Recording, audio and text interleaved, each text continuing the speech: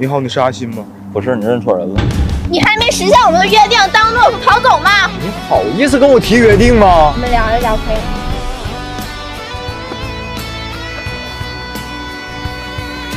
吗？我送你的东西你就这么扔了？我们就聊一下，就一下可以吗？那你们谁先提分手？他先提。那还不是因为你不相信我，我才跟你提的分手。我不是跟你解释过了吗？你不是也相信了吗？啊，对呀，我当时是信了。你还求我不要跟你分手？那男生以前那么爱他，为什么现在说变就变了呀？你问他跟我哥们还有联系没？什么呀？什么呀？你跟我兄弟是不是一直保持暧昧？不是跟他出去吃饭你就看电影，还跟他吐槽我的不好，还要跟他一起旅游，还说你自己单身，你怎么想的？我当时确实是单身，主要是我想通过他了解你呀。你怎么知道我说的是谁啊？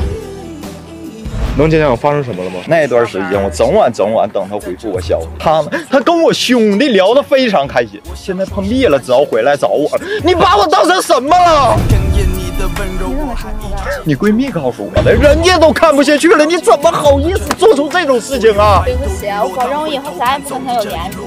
原谅我好吗？你个骗子！你不是说永远不会离开我吗？对呀，我是骗你了。我骗你我没有爱好，我骗你我没有喜欢吃的，我骗你我不累。你呢？你骗我，你爱我呀？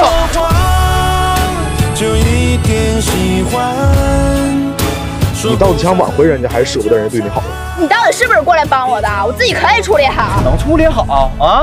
你这是被人冷暴力了才来找我，你这是碰壁了。我们再聊一聊好不好？我保证聊完之后再也不打扰你了。我告诉你啊，你要是刚分手就来找我，我能跟你立刻和好。但是现在啊，现在也不迟啊，我等过你，太晚了。